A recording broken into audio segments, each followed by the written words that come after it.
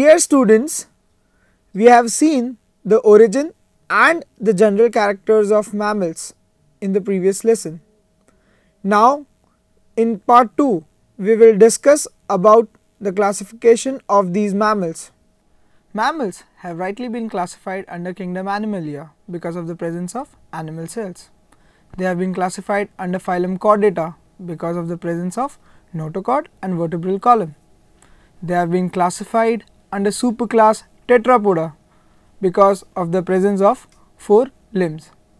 They have been classified under clade Amniota because of the presence of amnion and other extra embryonic membranes. And lastly, they have been classified under class Mammalia, that is because of the presence of mammary glands. Mammals have thoroughly been classified and described. They include approximately 5,000 living species and 15,000 subspecies and numerous fossil forms. Today, the classification varies coming from various agencies and taxonomists, but the current classification is basically described on the basis of following characteristics: mode of caring for the young ones, nature of their dentitions present in the animal group, foot posture, nails, claws and hoofs, complexity of the nervous system, systemics. Here we are going to study the classification provided by G. Simpson. He provided a complete review of the group in the publication entitled The Principles of Classification and Classification of Mammals. He recognized 18 living and 14 extinct orders of mammals. For the purpose of knowledge, here we discuss the most adapted book classification describing only the 18 living orders of mammals. Mammals are classified into 2 main subclasses, Prototheria and Theria. They are classified on the basis of their egg formation. Prototheria are egg-laying mammals, whereas animals of Theria are the ones which give life to living young ones directly. The Protherians have only one order called Monotremata. Theria on the other hand consists of 2 infraclasses before getting classified into orders. They are Metatheria and Eutheria. Metatheria are the marsupials, that is the animals with marsupium or abdominal pouch, and Theria bearing all the placental mammals that have the presence of placenta. Taking this basic notes of classification into account, let us now study the characters of all the orders and how are they distinguished from others. Subclass 1, Prototheria. Protos meaning first and Therios meaning beast. They are highly primitive and reptile-like. They are the only egg-laying mammals, that is why oviparous animals. This class is comprised of only one order, Monotremata, and is further described in details. Order 1, Monotremata. Monos meaning single, trema meaning opening, that means animals having single opening. They have only one cloacal opening present. They are confined to the Australian continent only. Examples of monotremes are platypus or duck-billed, spiny anteater. Subclass 2, Theria. Ther meaning animals. They are modern and the typical animals. These are the mammals which give birth to living young ones, that is why they are called as viviparous animals. This is subdivided into 2 infraclasses, Metatheria and Eutheria. Infraclass Metatheria, meta meaning after. They are the pouched and viviparous mammals. They may be with or without rudimentary yolk sac placenta. They are mostly confined to Australian region. It comprises of only one order, order Marsupialia. Order 2, Marsupialia. Marsupion meaning pouch, means the animals bearing abdominal pouch. These are the animals born in a very immature state and complete their development attached to the tits or the nipples of the abdominal pouch or marsupium. Usually 3 premolars and 4 molars in each jaw on the either side are present. Vagina is double. Example of this order are opossum, kangaroo, etc. Infraclass II, Eutheria, Eu meaning true, Therios meaning beasts, that means the first true beasts. These are the higher viviparous placental mammals without marsupium. Young ones are born in a relatively adult state. Dentition never exceeds 3143 by 3143, that is in all 44 teeth.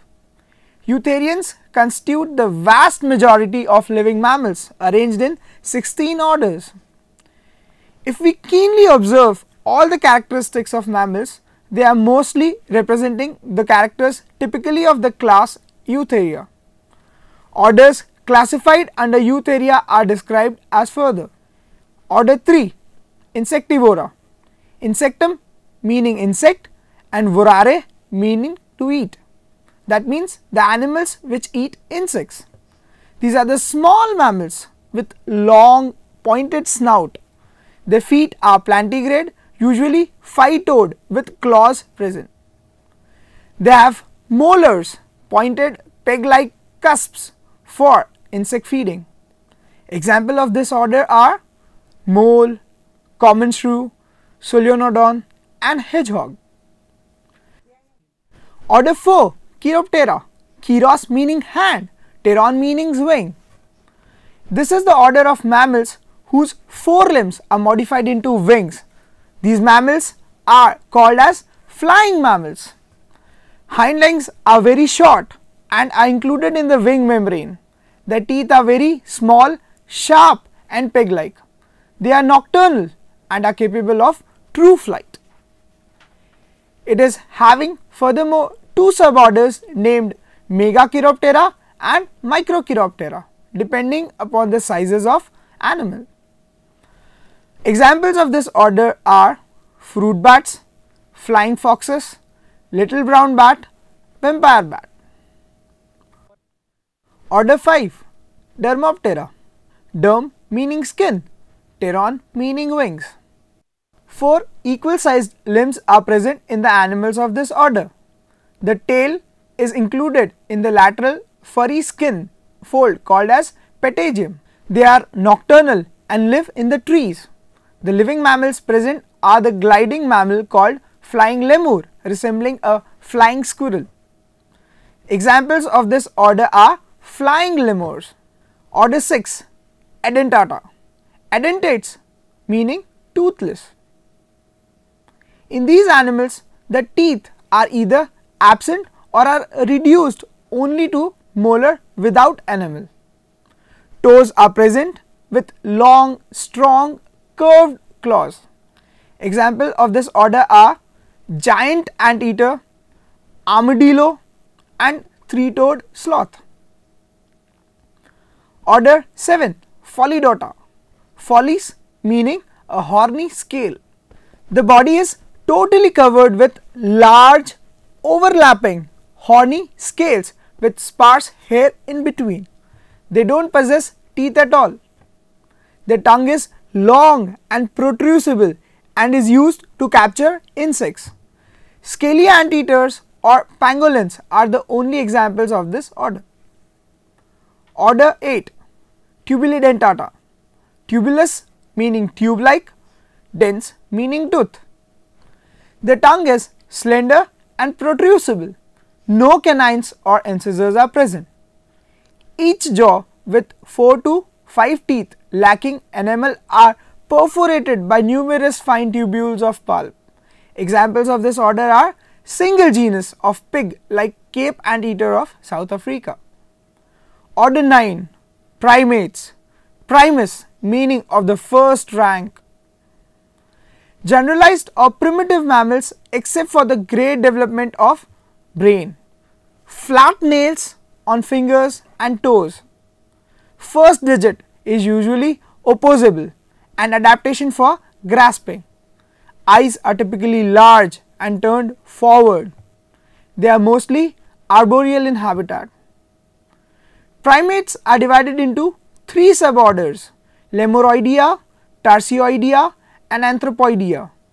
Examples of primates are loris, Old and New World monkeys, apes, humans, etc. Order 10, Rodentia. Rodo meaning gnaw.